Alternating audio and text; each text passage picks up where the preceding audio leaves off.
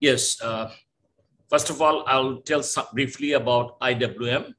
It's a independent trust, non-profit organization formed by the government of Bangladesh in 1996, primarily to support the water and environment sector of Bangladesh. We are working now in Bangladesh and overseas also, in India, Malaysia, and other countries. So basically, we use mathematical modeling tools and state-of-art data collection techniques to support the water resource development projects. In Bangladesh, the government and the NGOs, private sector, wherever there is an opportunity, we support with the tools that are developed at the center. So I'll just not read what blue economy is, but I'll state that for Bangladesh, blue economy is a new area, very untapped area, because we had been concentrating more on the land-based interventions and also on the disasters that occur in Bangladesh. So right now, more focus is going to the development of blue economy in Bangladesh. So a caution would be preservation and regeneration, because when you go for exploitation, excess exploitation may result in disaster in future. So as you can see, Bangladesh has an exclusive economic zone, which is 119 approximately 1,000 kilometers square, still unknown to us. A lot of data is not there, though we have seen that our Indian friends have a lot of information that can be shared with us. So we are also right now planning to collect a lot of information over here for the benefit of Bangladesh. So there is a potential of capture fisheries, aquaculture, energy, biotechnology, submarine mining, tourism, land exploration, shipping, and port facilities. As you can see, we have already 3 ports functioning: Mongla, Paira, Chittagong, and Cox's Bazar is another, but you can say that it's a tourism spot also. And 94% of our foreign trade is done through these ports. So there is a huge potential of feeder service from India, Sri Lanka, Singapore, Malaysia, Thailand, and Myanmar ports. And also ports can be utilized by Nepal, Bhutan, and northeastern regions of India. Potentials for building deep sea ports exist, and already Bangladesh is already considering constructing one deep sea port.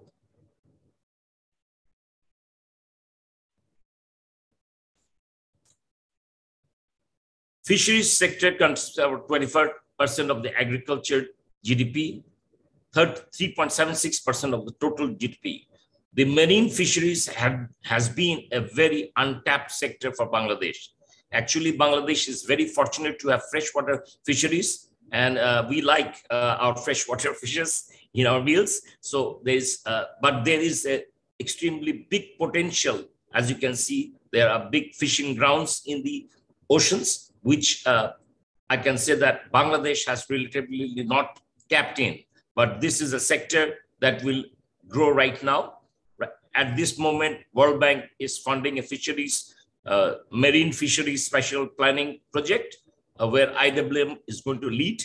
That means we will be collecting a lot of information of fish catches that happens in the Bay of Bengal. So there is coastal capture fisheries, marine capture, marine aquatic, shrimp culture has been developing in the coast, and it is actually in conflict with the agriculture. So that is a big question for us. Another area is the oil and gas exploration. It's a huge area where we feel that a lot of potential is there, and renewable energy. These energy potentials have not been assessed by Bangladesh. There is a potential for wave energy, wind energy, and blue energy. As you can see, Sri Lankan participant presenter already said that tourism. We have tourist spots in Sundarbans, Kuakata, and Cox's Bazar. Lately, Bangladesh government has taken up programs for development of Shonadia Island as a tourist spot, Shabrang as a tourist spot, and St. Martin's Island as a tourist spot. So these other tourist spots are coming in. Another area thought by the Ministry of Water Resources is the huge potential of fresh water that we can store and then export. So there's a pilot project now being taken up for harvesting of this fresh water in one of the channels in the coast and another between two islands. As a modeling center, we are more interested to know the developments that will happen in the Bay of Bengal in the coming 100 years. So IWM, in collaboration with Netherlands and the Denmark institutes and two US universities, have been trying to develop tools for forecasting what will happen in the next 100 years to the coast of Bangladesh.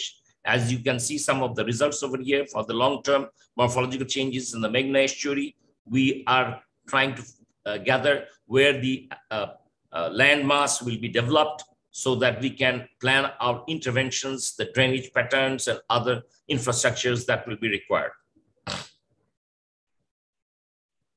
There is also, as I have mentioned, that was a natural phenomena. This phenomena can be accelerated by constructing cross dams, and that also we have studied at the modeling center. If you can construct these 3 cross dams as shown in the figure, there is a potential of 60,000 hectares in 30 years can be developed in this area. That means land-hungry country of Bangladesh may develop another Bangladesh in the Bay of Bengal in future. The issues and activities and extreme events I have highlighted in this slide. We have issues like water logging, declining mangrove forest, vulnerability of the Meghna estuary, vulnerability of the Hilsha swanning. Actually, the Hilsha fish is very popular as a meal for Bangladeshis. Erosion and sedimentation in the coastal islands, vulnerability of the long sandy beach in the coast in the southeastern part of Bangladesh, vulnerability of the coastal reef, water logging in the southeast region of Bangladesh. And we have the activities that are going on is fish culture, port development, tourist spot development, gas mining, ship breaking. These are some of the activities that are happening in the coast of Bangladesh. We have the extreme events that we find is the severe cyclonic storm surge, climate change, and sea level rise, which are becoming a reality now. So exploring the blue resources, we finding the potentials, and hydrological and morphological data is very important. So at the center, we have the bathymetry of the Bay of Bengal, and we have a model for it. With this model, we can generate water level, we can generate salinity, temperature, sediment concentration, and we can have water quality assessments also. But the importance is that we have the tool, but the measurements are very scarce or project driven. So actually, it's time that the government of Bangladesh takes in long-term measurements in the coast, which will be very beneficial in order to see the sea level rise and climate change impacts of Bangladesh, and we can correlate the model results with the actual measurements that will be done. So what we are lacking is that we don't have the appropriate vessels, equipment, and technology for offshore survey and monitoring.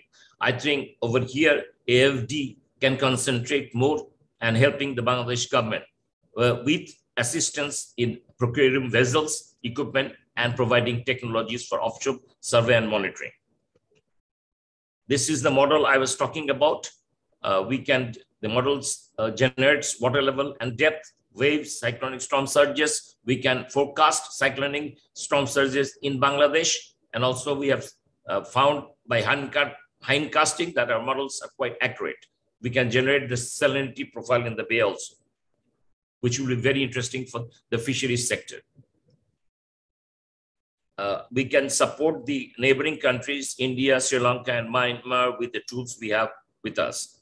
The model can be used for climate change scenario analysis also.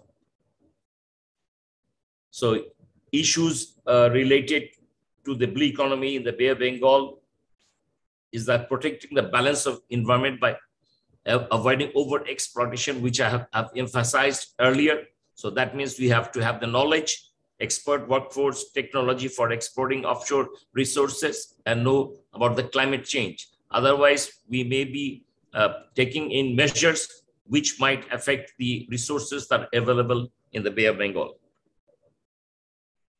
So the issues that we are more alarmed now is the coastal flooding, coastal erosion, salinity intrusion, frequent cyclones, and storm surges. And this affects the aquaculture, shipping and trade, energy and tourism. And if we have a better management, then we can have improved fisheries management, breeding species adapted to climate change, financial assistance to the fishers, diversified tourism activities, and constructing salinity barriers. So as you can see, the resource identification is a very important factor where your data collections, data monitoring, and data preservation will be important. And as you can see, already two agencies have come up with requests for marine special planning. The fisheries is one of the agencies, and latest is the BIWTA. They are wanting the navigation routes as marine special planning. Policy for exploitation of the blue economy. So if we have a better understanding of what is available and the knowledge and the technology of monitoring this, then we can have investments, training and capacity and sustainable exploration of the resources. That's all from my side. Actually, we are a very highly technical institute providing a modeling support to the different agencies in Bangladesh and also the donors. Thank you very much for giving me this time.